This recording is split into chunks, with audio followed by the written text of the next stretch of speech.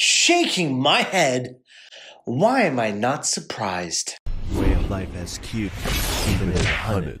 Assalamu alaikum, welcome back to my YouTube channel. As you may have heard about the lone wolf. Wait a minute, they didn't call him that. Let me try again. As you would have heard earlier, what happened with the mentally unstable. They didn't say that either. Oh, that's right. Terrorist attack that took place on London Bridge, killing multiple people and injuring several. Now, if you're anything like me, when you heard this news, you were like, Ya Allah, please don't let it be a Muslim, Ya Allah. Beshak koi bhi ho, lekin Musliman na ho, Ya Allah. But of course, it happened to be a Muslim. But I want to point out something that is actually quite convenient if you think about it. The one time a Muslim woman is a public hero in your country, within a week, that same religion is brought back down and their reputation is tarnished. Convenient, isn't it? Your boy Boris is down the polls and he needs a little spike, a little boost. So there's these brilliant ideas such as... Listen to the idea. I'm going to allow a man who was under a terrorist alert watch list to be released and to walk out freely in the middle of the streets. And listen, this is the best part of the idea, guys. They can do whatever they want.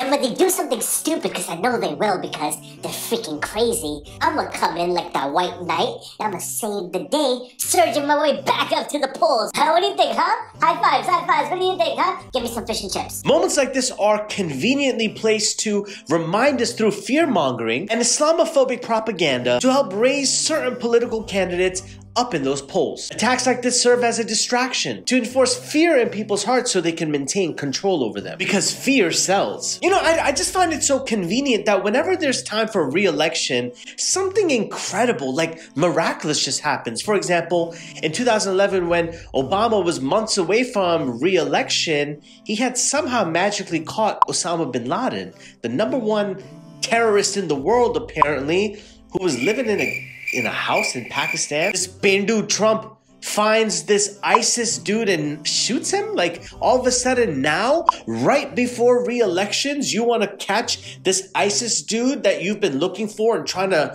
find for so long, and you finally kill him right before re-election? That smells fishy. Maybe it's those fish and chips you ordered. But people are onto you.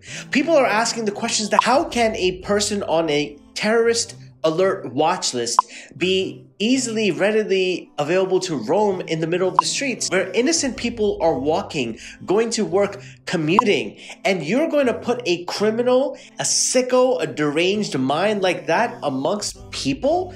That makes no sense. Remember something, guys, there are agendas that you and I cannot see, but it's starting to become a little more obvious. We all understand that fear is the ultimate source of control. The more fear someone can establish in your heart, the more control they will have over you. So if you want people to stop controlling you, stop being afraid. The only thing you should fear is fear itself. Well, that was the video, guys. I want you to tell me your thoughts in the comment section below. What were your major takeaways from this video? What are your overall thoughts about this entire incident? Drop your thoughts in the comment section below. Remember, if you benefited from this video, please make sure you smash this video with a huge thumbs up. Make sure you subscribe to this channel as well. And until next time, I'm out. I'm feeling good waking up today. Got to say thanks to Allah for giving me another day, for the breath I